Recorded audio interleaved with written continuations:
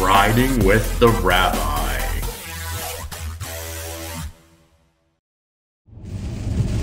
Hello everyone, welcome back to another episode of Riding with the Rabbi. I am so excited about our guest today. I have the one, the only, the legend Miriam Peretz here in the car, and in the back we have Miriam's son-in-law Matan. Matan, how are you? Miriam, welcome, and we're so excited. We're on our way to Shabbat in Livingston. Together we're partnering with Mizrahi and the Israel 360 program. Thank you so much for joining us. How are you? Thank you for this invitation.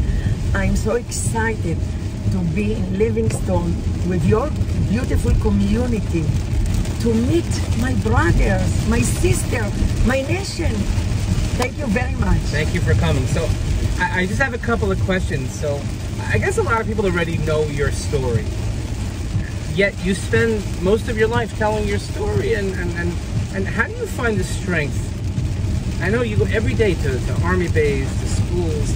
How do you find your strength to take, you know, your experience and inspire other people? Where does that come from? I must tell you that everyone born with power.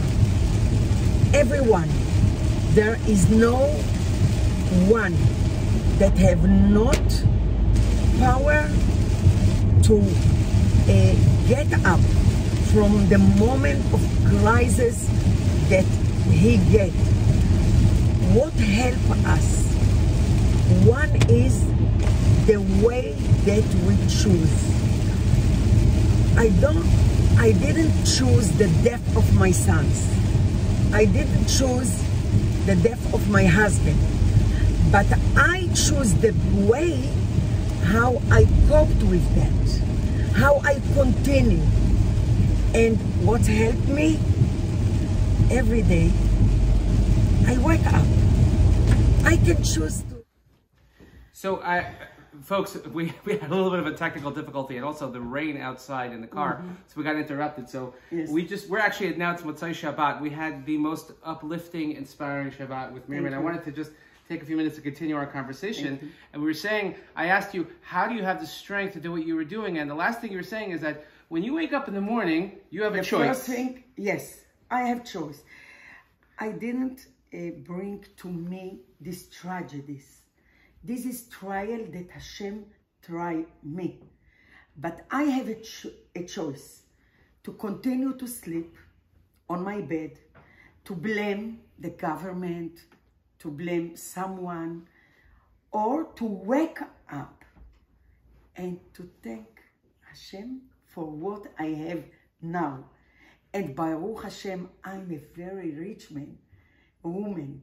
It's not rich with money. It's rich with, I have another children. I wake up, I can see, I can stand on my leg. I can drink coffee. It's a miracle. I found the next side of Hashem. Not only the hand that take my husband and my children.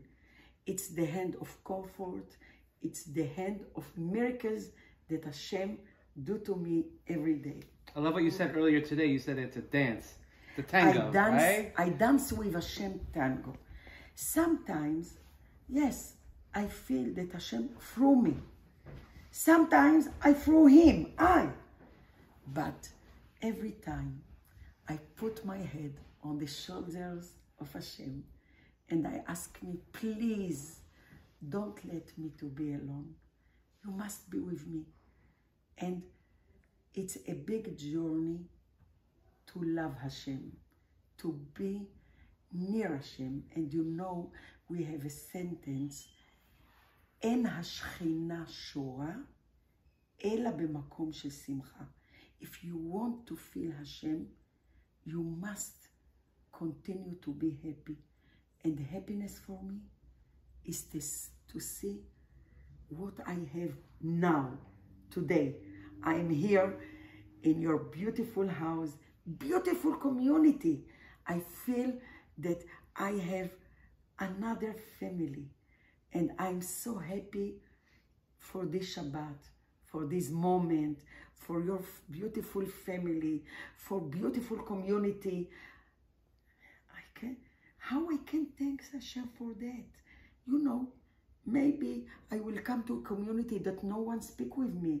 And here I feel in my home. Thank you very much for that. Yes, and you reinforce two things that I always teach. One of them is, and we spoke about this before Shabbat, is that you're not defined by what happens to you.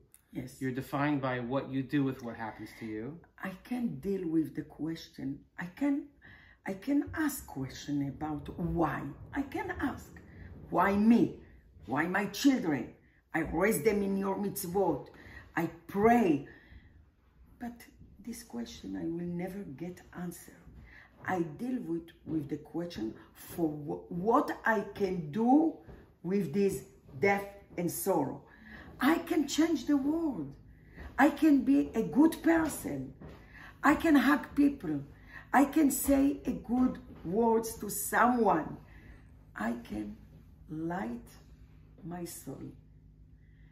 Light this candle. I can do that.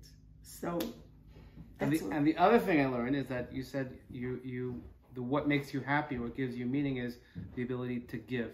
We say the word v'natanu is a palindrome, backwards and forwards. And giving, I told children today that when you give me a glass with water, I drink this water, it's finished. Giving, it's something else. You give and you are full from this giving. You feel that you do something that even you think that you are on the ground and no way, you can't wake up. When you give, you understood that you have mission in this world. You can continue to give. And I ask all the people to change their life and to make the life of giving, of chesed, of hug people, of look around you. Maybe somebody needs your words.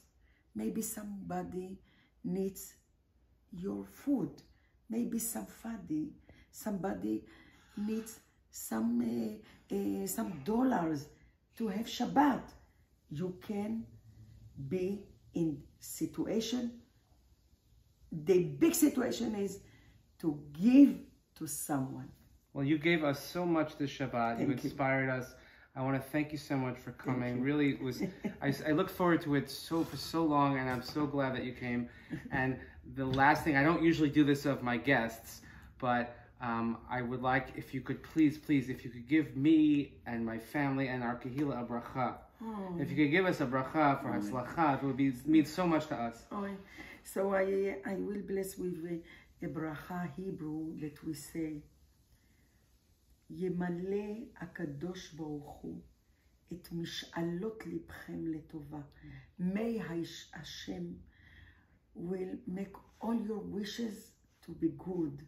All your wishes for your families, wishes for your community, wishes for Am Israel, for this land, also for America. Maybe Hashem will make all your wishes letova and give you healthy and give you